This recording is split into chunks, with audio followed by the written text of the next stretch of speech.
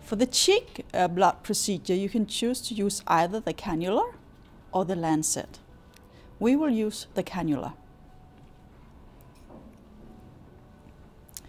Again, you can pick up the mouse from the cage and place her on the cage lid.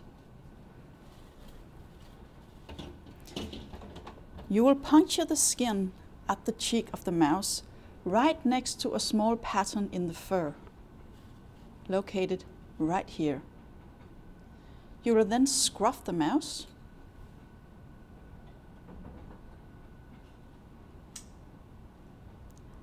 puncture the skin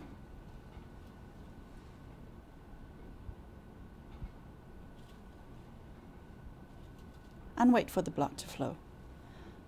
Then you will collect your blood sample in the tube, and when you have the desired amount of blood, you will just release your scruffing and put the mouse back in the cage.